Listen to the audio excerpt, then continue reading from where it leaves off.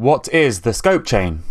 So previously we spoke about the different scopes in JavaScript. I mentioned the global scope and then I also mentioned the function scope. But an important fact about function scopes is that they can nest inside other function scopes. And when an inner function needs to use a variable, it looks up what's called the scope chain.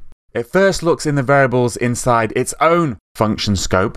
If it can't find the variable there, it will then look inside its outer function scope.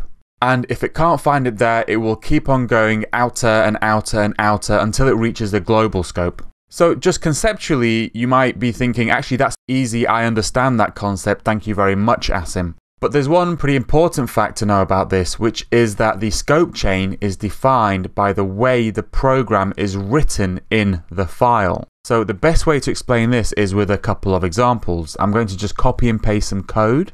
I've just pasted some code. We have the function foo, and inside the function foo, I'm just going to console log a variable called myvar. Then I have the function goo, and inside the function goo, I've declared the variable myvar, and I've set it to 1, and I call that foo function that I just spoke about. And then in the global scope, I just call the goo function. So let's just run this function now, and then you can see we've got an error. The error is uncaught reference error, myvar is not defined. So over here. Was that what you expected to happen? Did you expect the foo function to be able to see the myvar function just because it's being called from within goo and after myvar has been declared? Is that what you expected? And it's no shameful thing if that's what you thought. A lot of JavaScript developers would perhaps assume this when they're first looking at JavaScript, but that's not what actually happens. Now the reason for this is that the scope chain is defined what's called lexically. And that's just a big word that means the scope chain is defined in the order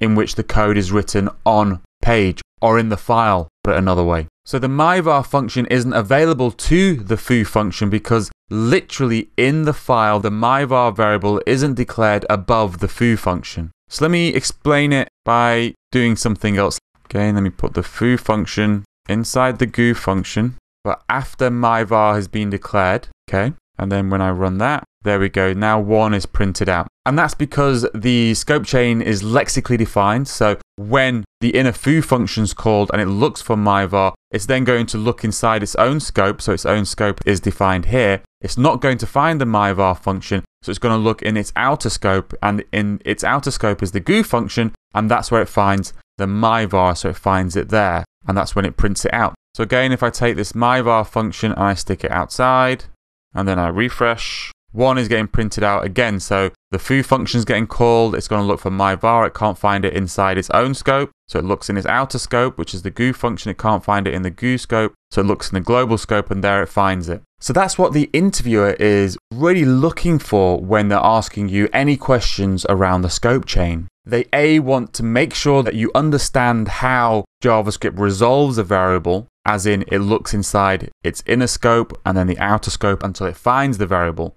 But the interviewer is really looking for an understanding of the lexical nature of the scope chain. That is to say that the scope chain is defined by how the code is physically written on the page versus how the functions are called. So that's when they might try and trick you up by showing you some code like this and asking you what gets printed out. So just be really careful and wary about these kinds of questions because they can trick you up.